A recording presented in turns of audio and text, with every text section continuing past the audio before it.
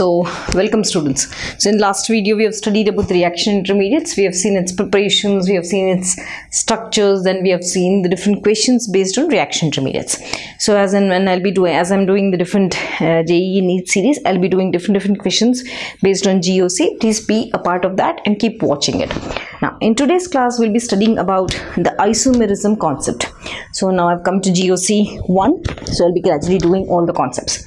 So whenever I speak about isomerism, what is isomerism?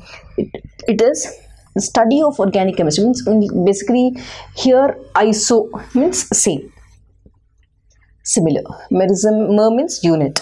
Merism means the study of that. So isos means equal. Meros means parts. Let us write that.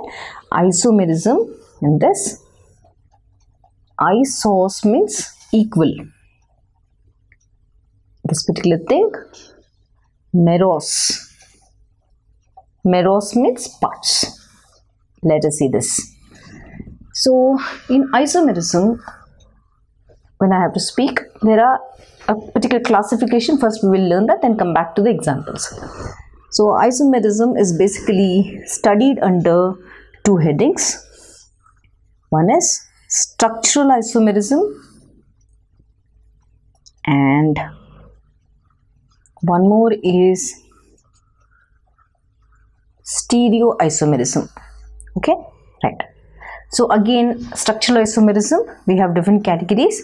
That is chain isomerism.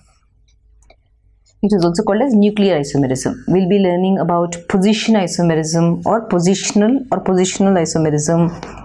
We'll be studying about functional isomerism. We'll be studying about metamerism, which I already did.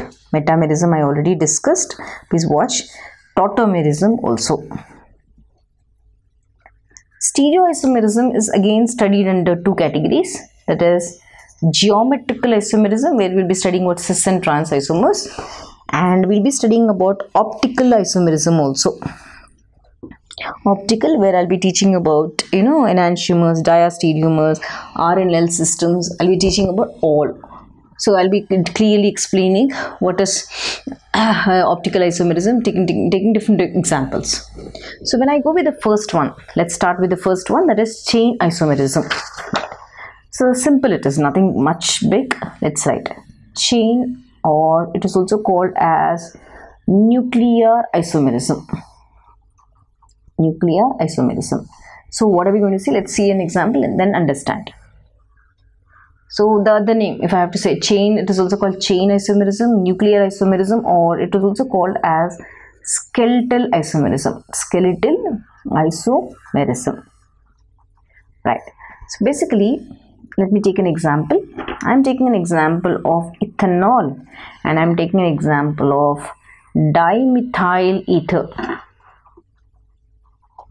I am taking an example of orthodichlorobenzene, and I'll be taking one more example of metadichlorobenzene.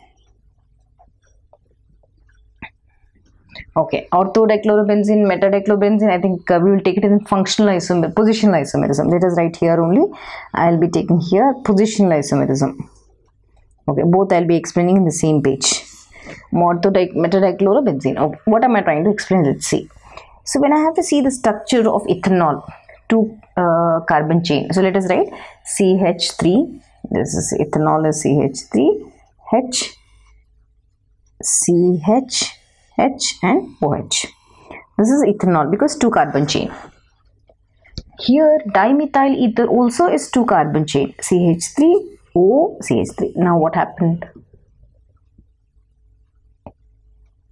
It is the same carbon chain, but we are representing in different forms. The skeleton has changed.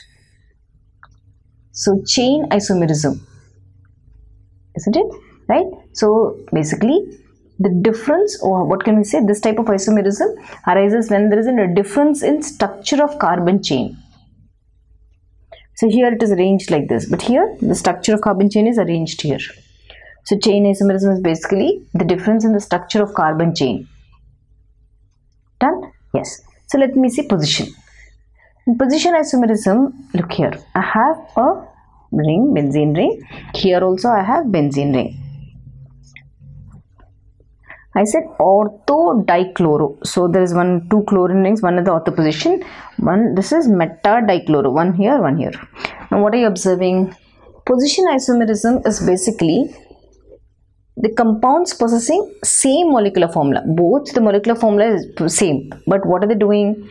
They differ in the difference in position of the functional groups, isn't it? Molecular formula is same, C6H4Cl2, but they differ in the position of the functional groups. Here it is 1, 2, here it is 1, 3. So difference in the position of the functional group. They differ in the properties also because of the difference. So this is your chain isomerism and this is a position isomerism. So in chain isomerism, they differ in difference in the structure of carbon chain.